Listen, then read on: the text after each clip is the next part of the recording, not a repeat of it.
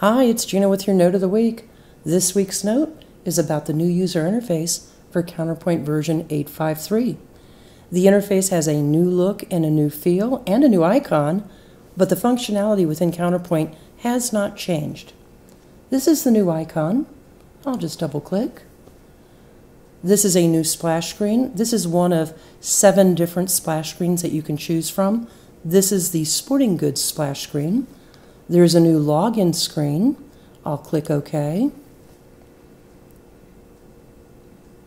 And now to the main menu, which is completely changed from previous versions.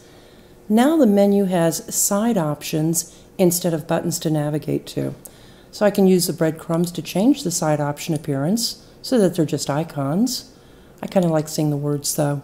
But when I click on, for example, point of sale, I still have the same options I did in older versions.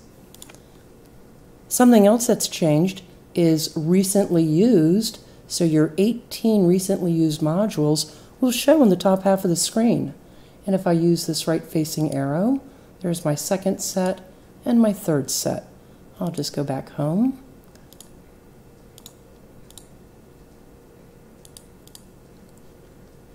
There's also an ability to search for modules. This is pretty cool. So when I click on this magnifying glass, if I want to go to inventory, I'll just type inventory, and here are my choices.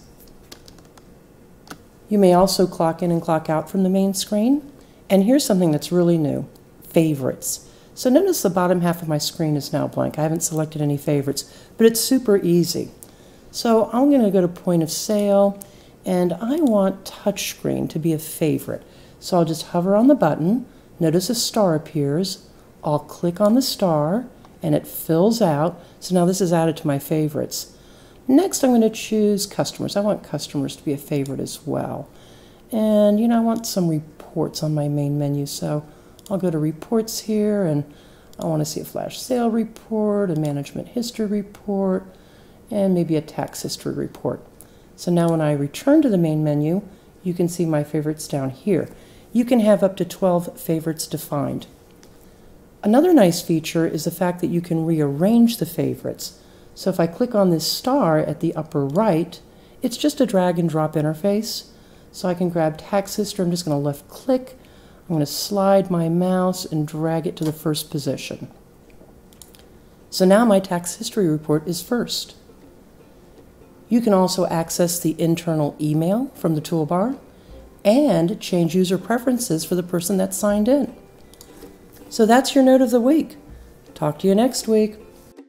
Thanks for joining me for this session of Note of the Week. Hope to see you again soon. We would love to hear from you. If you would like to submit a question for Note of the Week, email training@cksystem.com and on the subject line, type Note of the Week.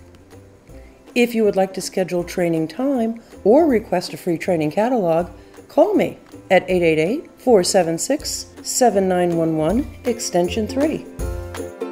Talk to you next week. Bye.